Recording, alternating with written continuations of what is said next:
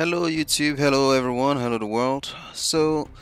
I thought it would be interesting to do some kind of basic overview of Blender to get people who have no idea about how to use Blender an introduction into possibly how to get started with Blender, how to use it for archit for architecturally related stuff. So I thought it would it would be a good thing to do a basic overview of some of the things that might be commonly used, just so you have a feel of where things are.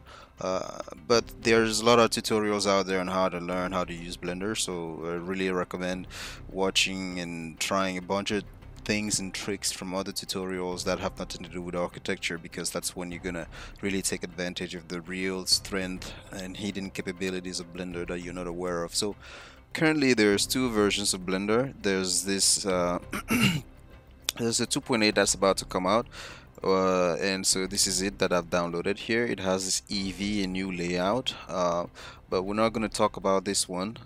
It's everything has been refined and rethought of, so there's a whole bunch of new things in there.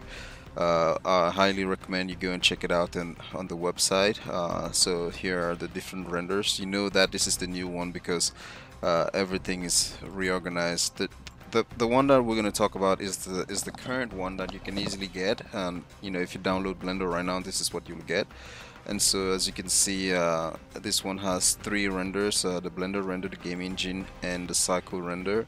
And here you can change the view type from here.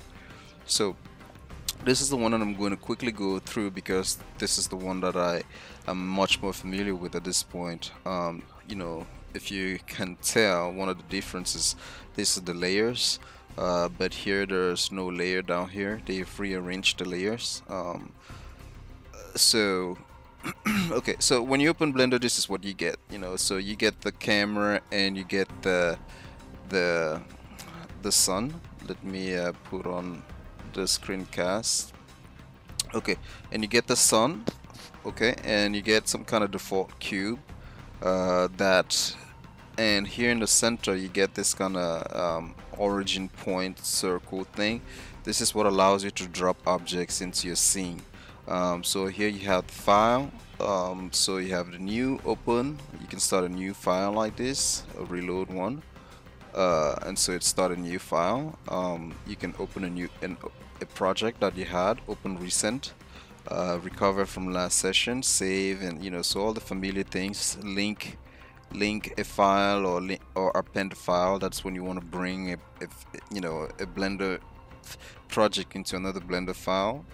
And then all the import options, the export options, and so this is things that have to do with the rendering as well. So here things have to do with the window, duplicate windows and stuff like that. Save a screenshot, make a screencast, and of course here you have all kinds of things like the help. You can sort of view what version you have here. And here you have the default scene. I don't use this much, but I can think of many times that you might need to use that, but we're not there yet. So you have the scene here. You can create different kind of scenes where you have different layouts and stuff like that.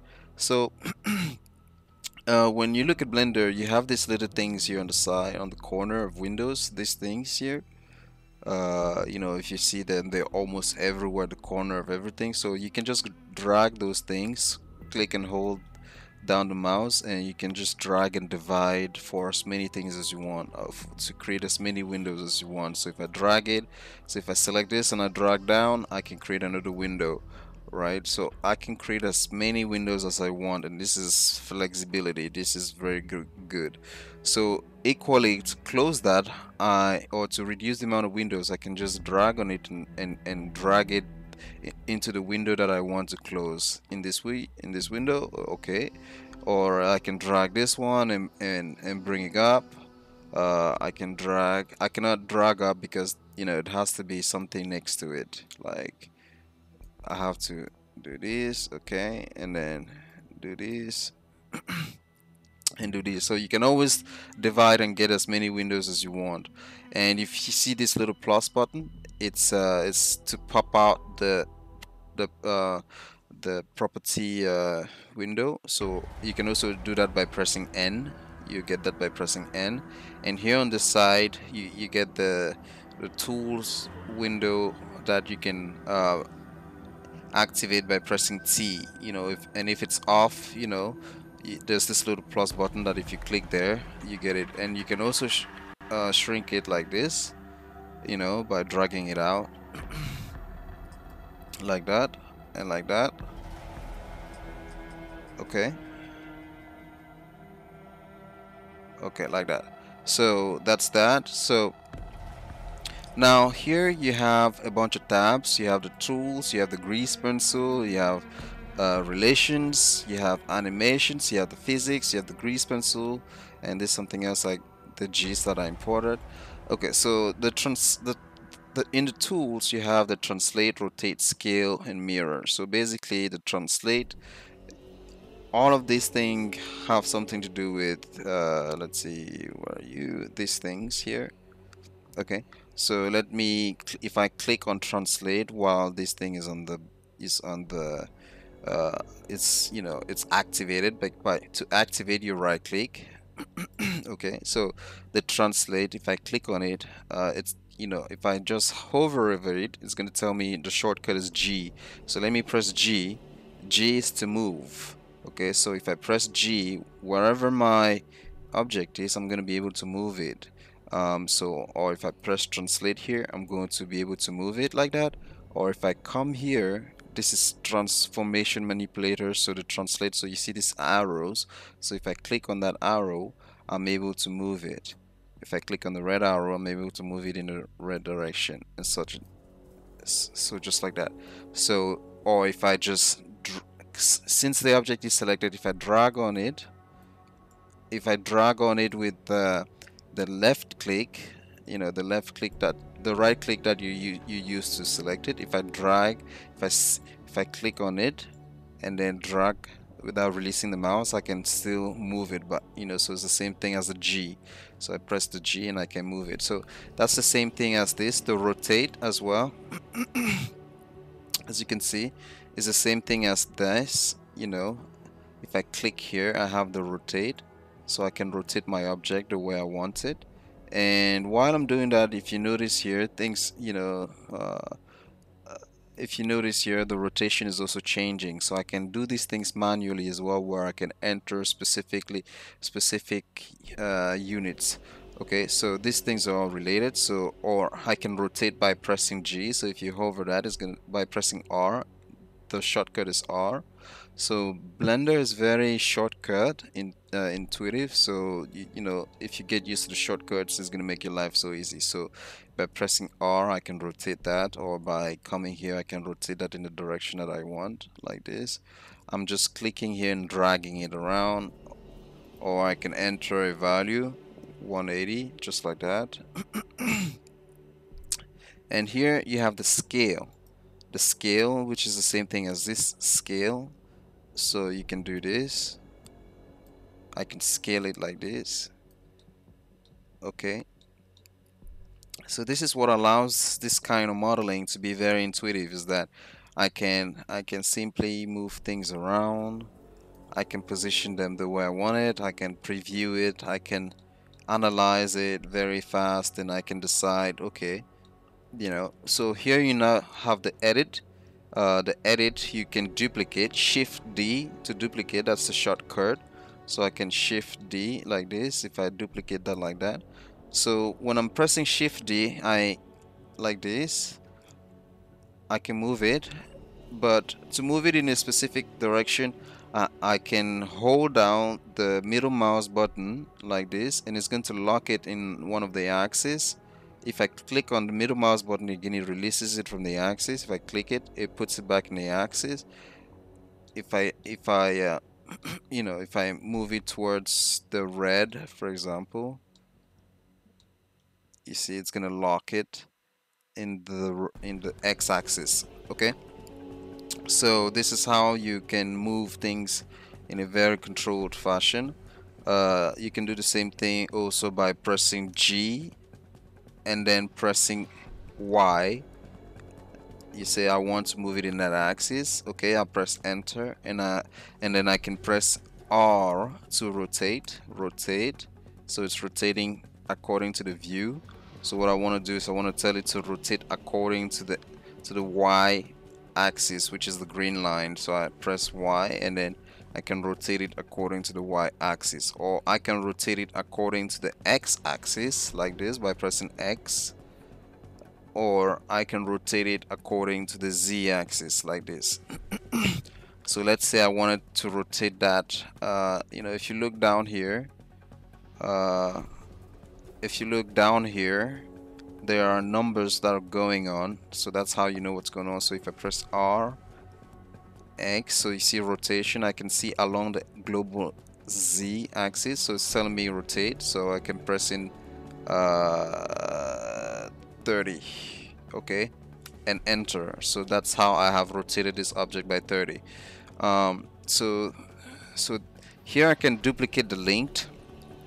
So if I duplicate linked, it tells me the shortcut for duplicate linked is Alt D. So if I say I want to duplicate this, Alt D, this object is linked. So linked means if I change the material of one of these objects like this, hold on, if this guy is his own material like this, and I want to change his material like that, so it changes the material of the linked object, right? So if I were to change this again, like that, or let's say I were to scale this, okay, so let me scale that like this. I guess the link material does not work for the scale. So the link material retains some of the material properties as well.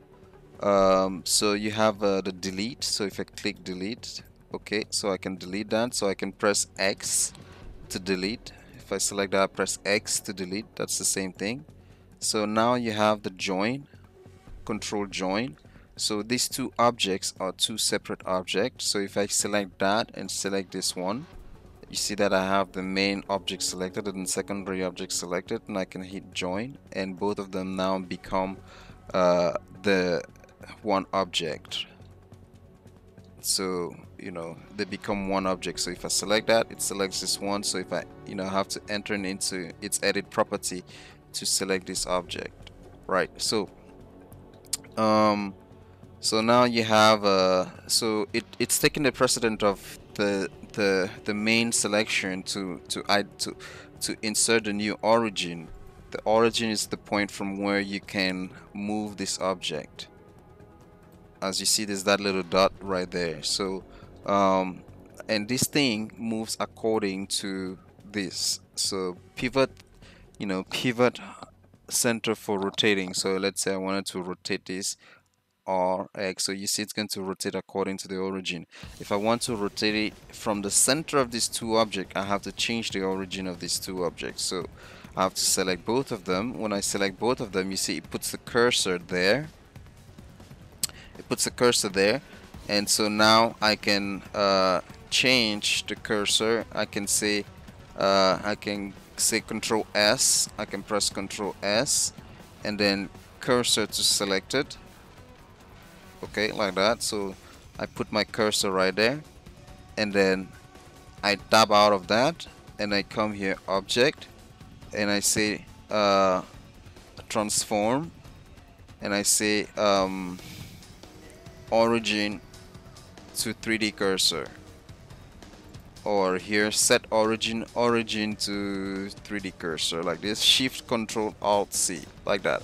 So now the pivoting center of this object is here. So now if I edit that, or if I want to rotate that, now you see that I can rotate that from the center, from its center. So now every time I'm going to move that, it's always going to keep that center. Okay, so so history, of course, undo, redo, undo history, repeat last. repeat history.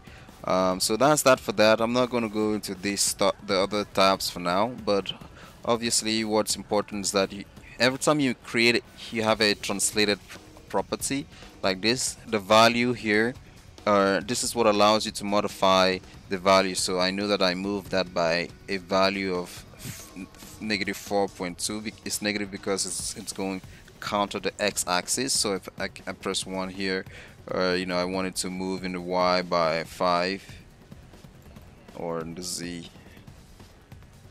Let's see, so I have to do that. So it's moving in the z, so it moved in the z by 2. I want it to move by 2. So this is how I can tell it to move a specific unit. So I moved it by 3.5 unit, but that's not specific. I wanted to move it by 3.8, specifically 3.8. So if I went here and changed this to metric, that's 3.8 meters. I wanted to move by negative 3.8, and there you go. So I'm at negative 3.8.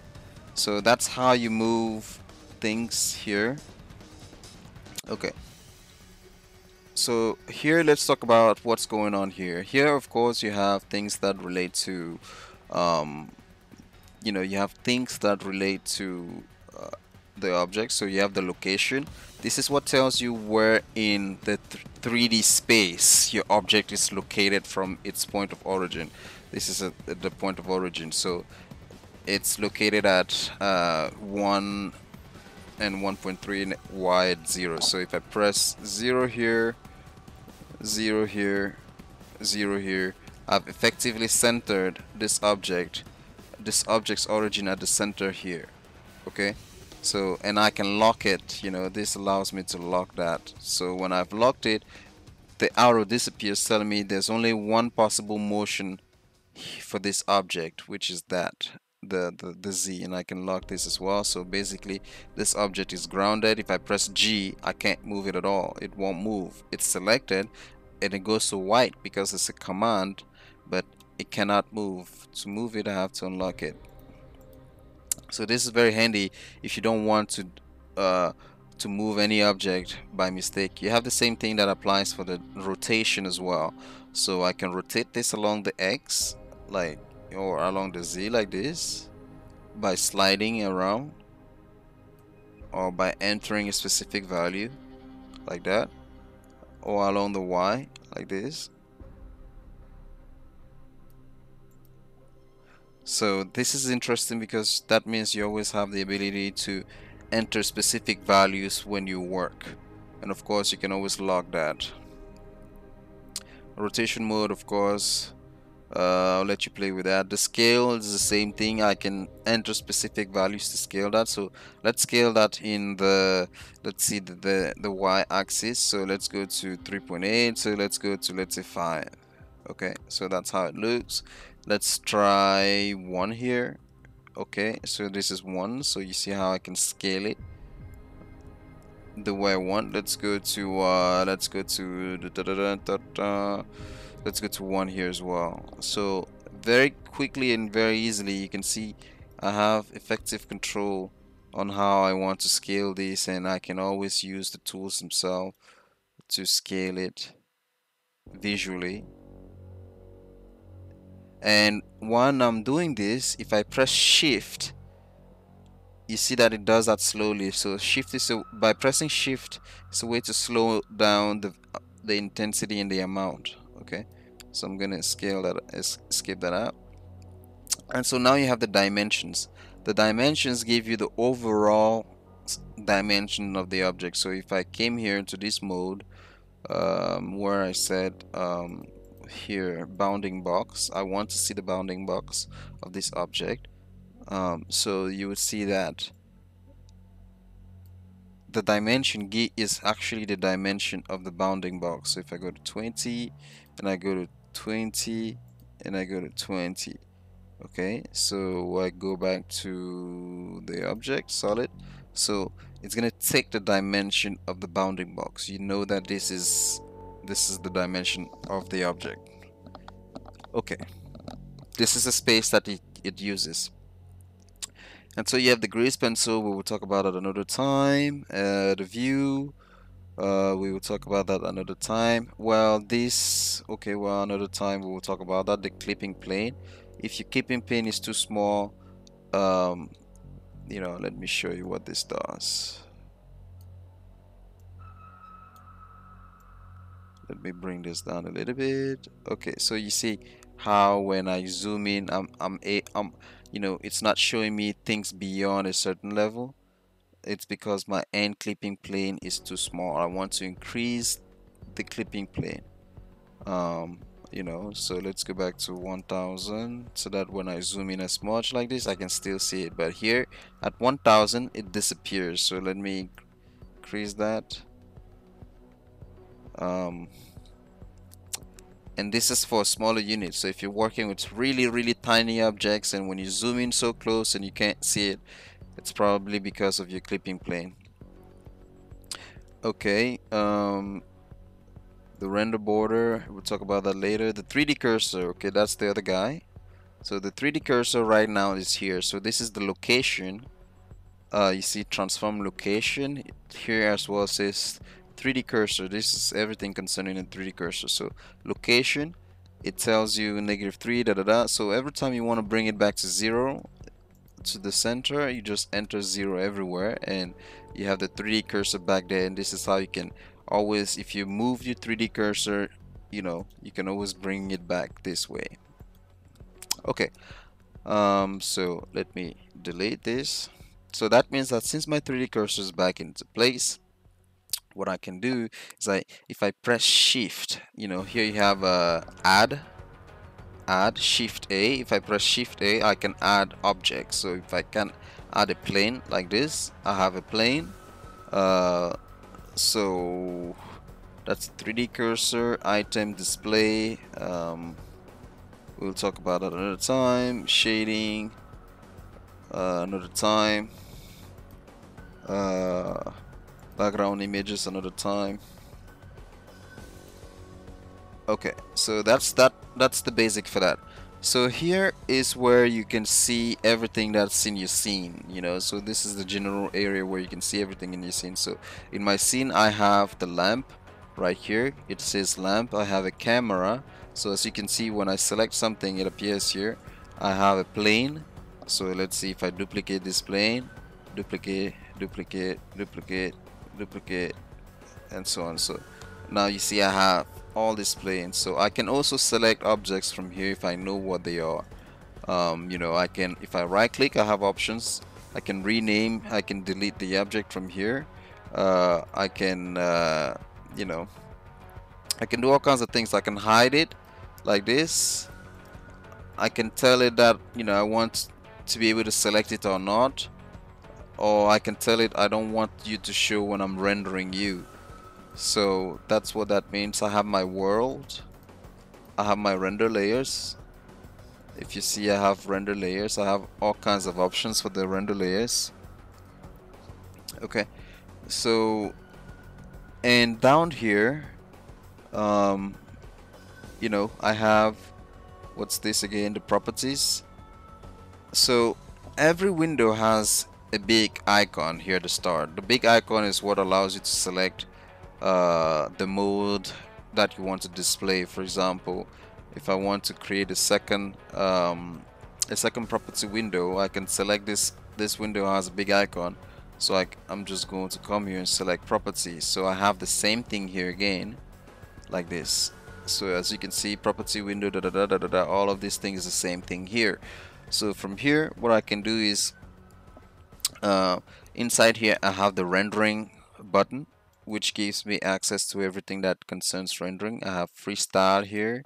It's good when you're trying to do freestyle 2D stuff, dimensions of your rendering images, and the amount of resolution, the quality, the aspect ratio.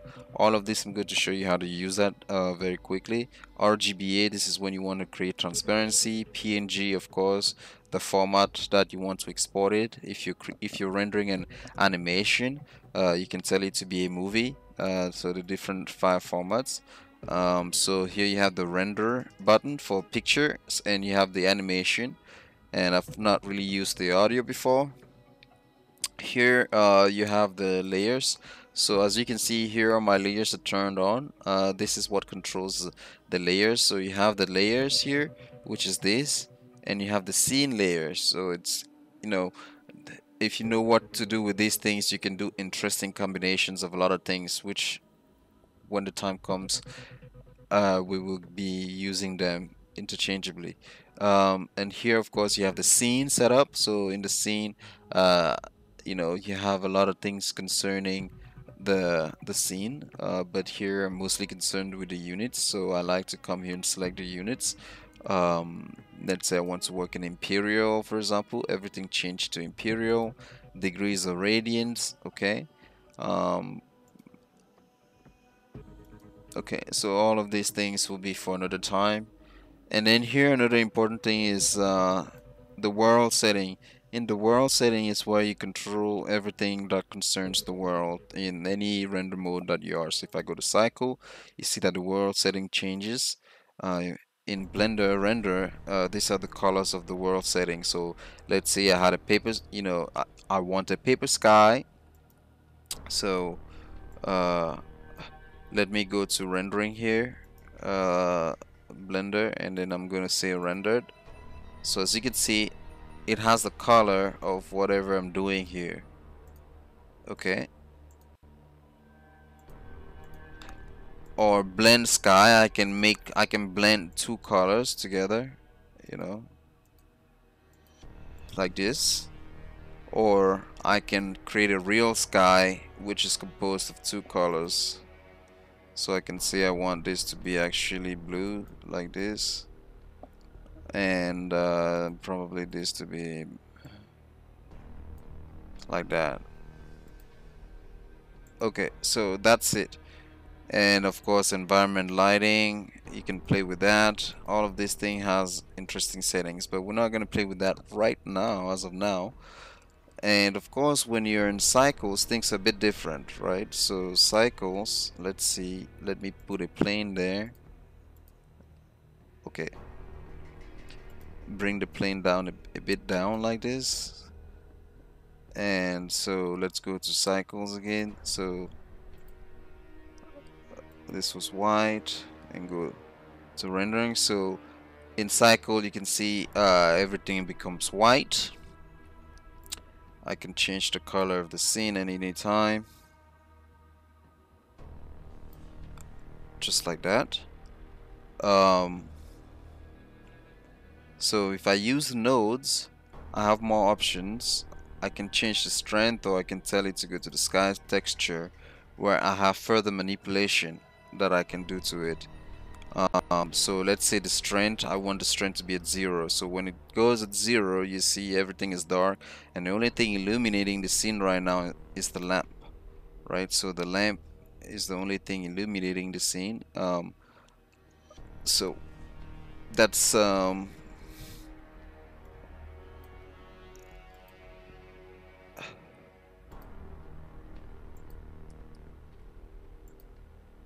so let me increase the strength and intensity, so let's see, and let me go to 1 again, and you can see that if I click here, I can basically move my sun for different times of the day, to simulate, getting dark.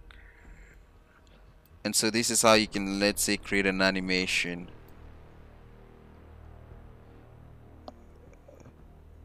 So let's say, for example, I wanted to show that the sun is starting from here. I can press I here, and then it's gonna give me this yellow, and then I'm gonna move it to here like this, and then move this here, actually, okay, and then move this here, and then press I, and then move this thing here, and then press I again, and then let's try that.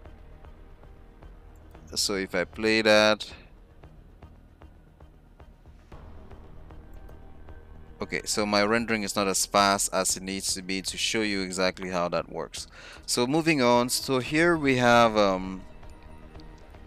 the object type. So it gives you information, general information about, let's say, the object. So like if I select the camera, so I know that this is camera, so I can come here and rename that camera to, but this is not the real name of the camera because this is the object type. So this is how you you you kind of organize your stuff, because the camera itself, if I want to have access to this camera itself, I can come here and this is the real name of the camera. So this is camera 1. Okay, so if I duplicate this, Shift D, so this would be camera 001. So that's the real name of this camera, and this camera has got another object named camera 2. So every other object as well is the same, right? So this is the name of this object, and so you can see you have the location again, which is related to this location. So the transform property, I can transform it from here, and so the rotation, scale, and all of this. So basically all of this is this. The delta transform is almost the same thing. The location locks is this thing right here.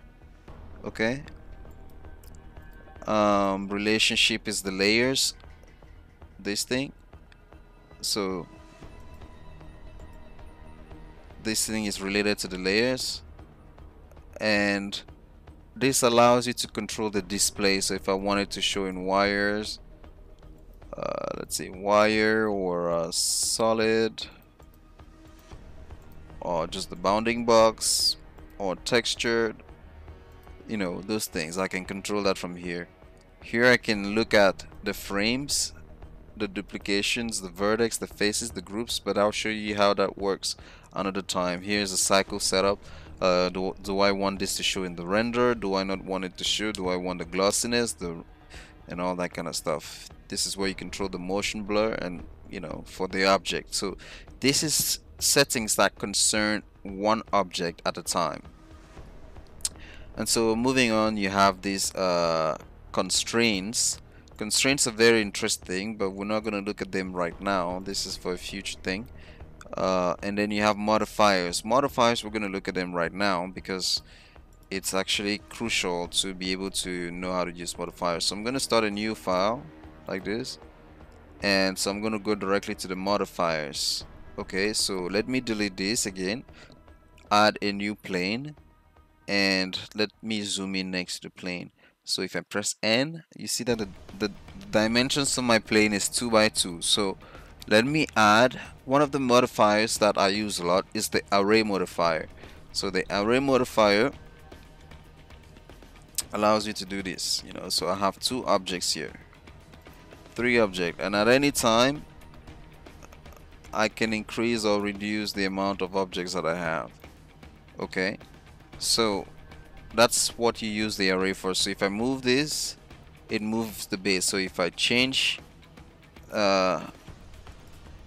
this object like this, you see that everything changes in the array.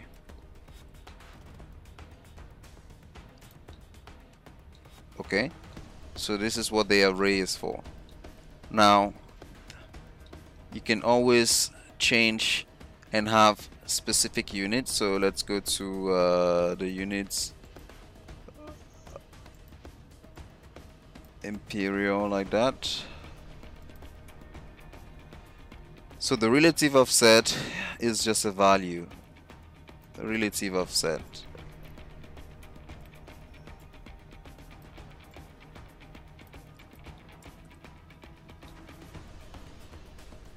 So this is just a value.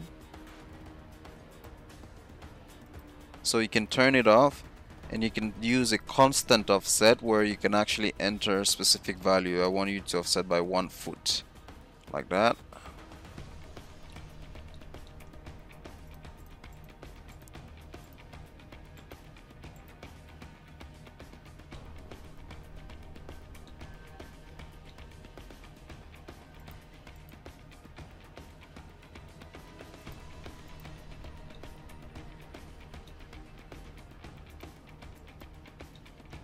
Okay, so let's see, shading, matte cap on.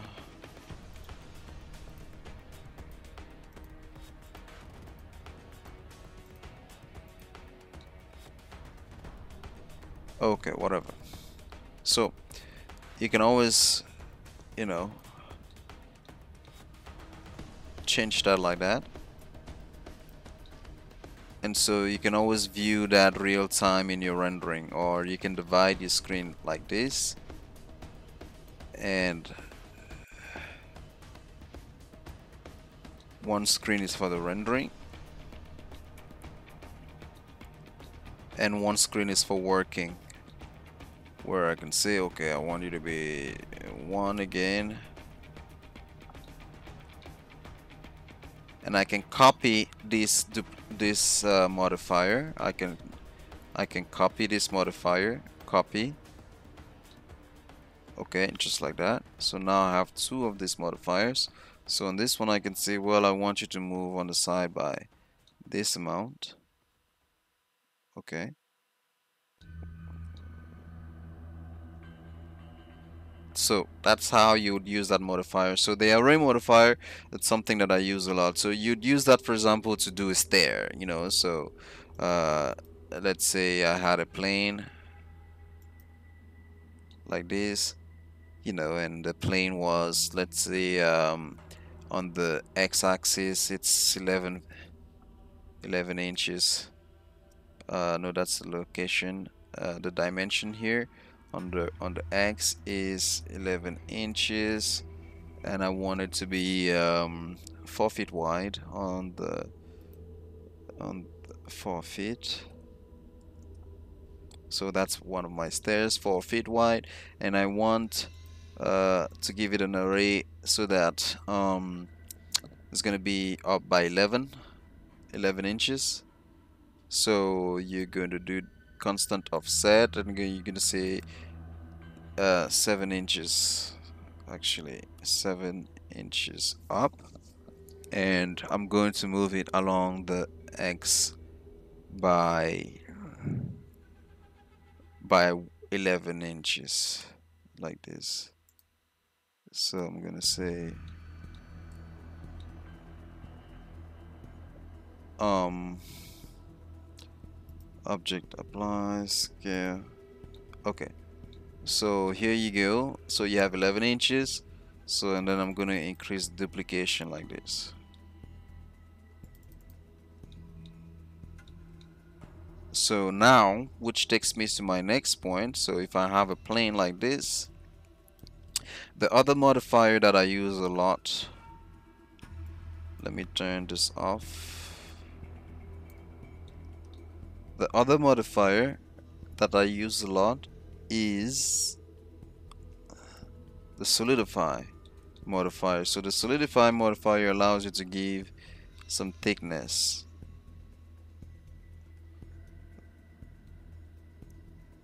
to your face. So I can say I want this to be 12-inch thick. Object apply scale.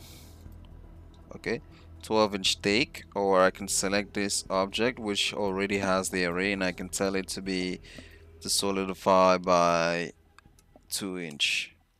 So this is how I can create. So the solidify is very useful for walls. For example, let's say that let's say, let me add Shift A, add a cube, a square, and so let me scale that like this and like this. Okay, so let me add a few subdivisions like this, and so let me delete all of the faces here.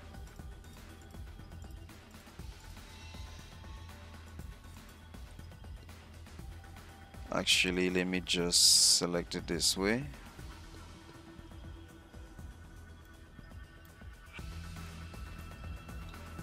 Okay, so all of the faces is selected, so I press X faces. So I have that now. So I want to create just some opening like this.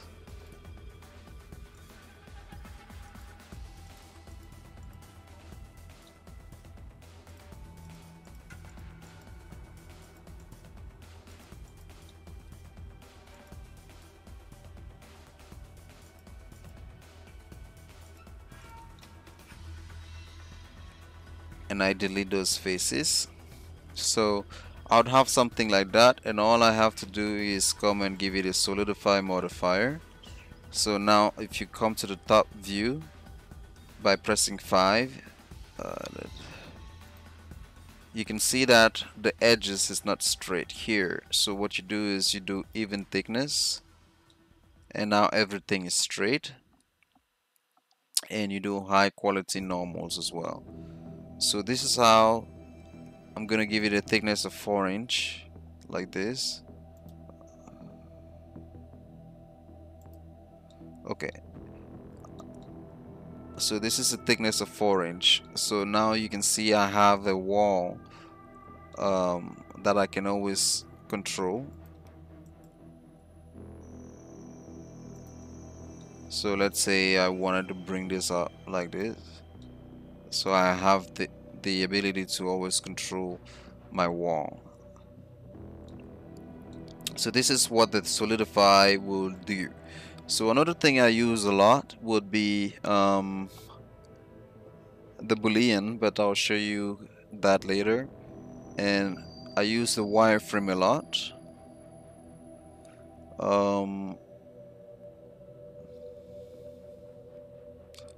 I use this a little bit, not all the time. And I use a few more options here, but let me show you the wireframe. So this is what the wireframe does. The wireframe will convert everything into wireframe, and you can always change the thickness. It's not a perfect tool, but it gives you an idea of what you can do. And also I use another modifier I forgot is the subdivision surface. So look at that. So if I increase the amount of subdivision, you can see what it does.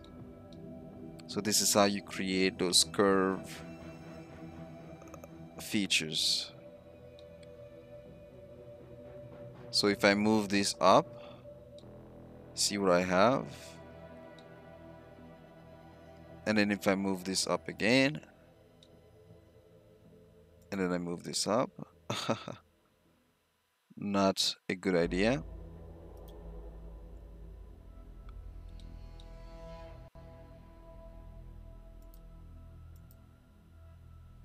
Okay, and down again. So this is how you can do a lot of crazy stuff. So those are the 3 main modifiers that I tend to use all the time. So let me turn this off. So I can press smooth here and everything looks smooth. And then I can check out what it looks like in the rendering. Go to the world setting, bring some light out, add a plane like this. My plane doesn't seem to be down at 0. Maybe it is. Okay, this is what is not at 0,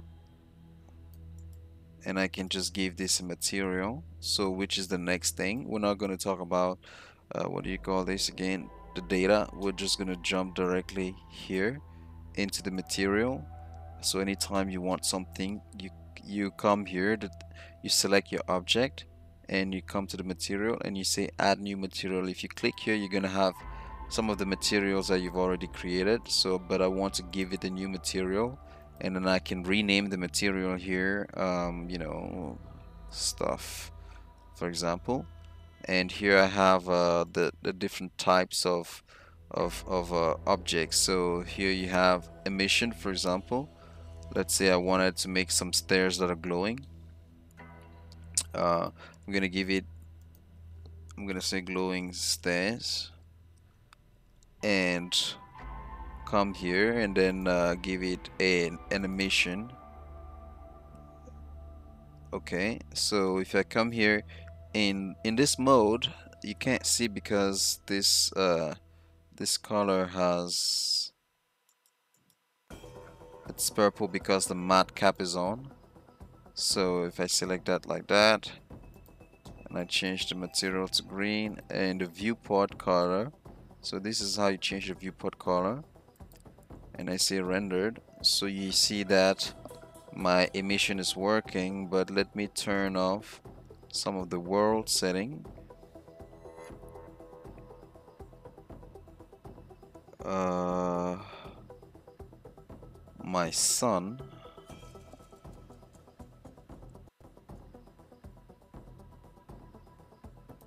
let me darken this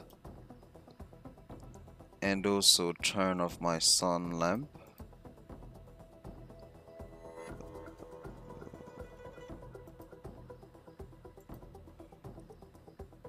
So you can see that the stair is the only thing emitting right now. And if I bring this box, let's pretend that this was my house, which I can scale like this.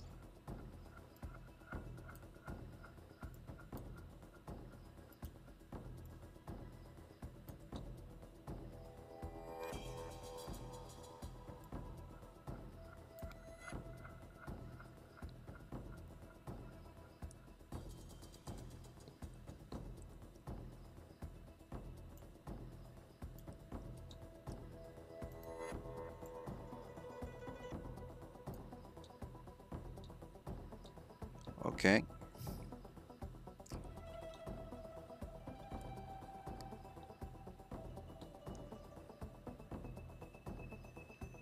So as you can see, I can create a bunch of emissive material just like that.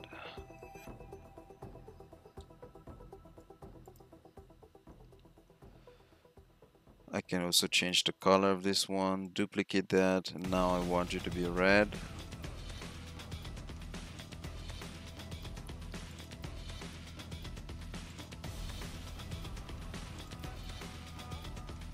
So now I brought my sun back out, which is providing me some shadow. I can also increase the strength of the sun. And let me go to the world setting and bring back some light. But this is not very realistic. So I click on that and go to color, where I select the sky texture as an example.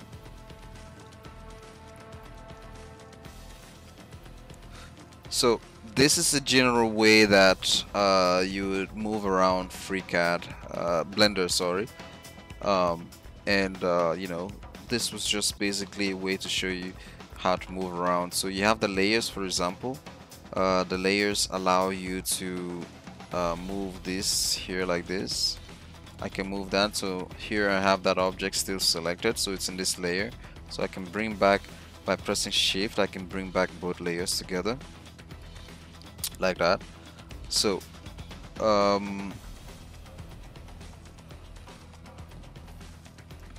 this is how you get into the edit mode of the object, like this. And then, you know, the sculpting mode, where you can have access to a bunch of sculpting options. Let's see.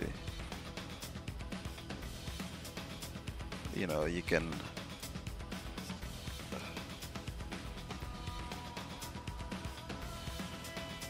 do some sculpting. So if you like to play with clay and understand the behavior of clay,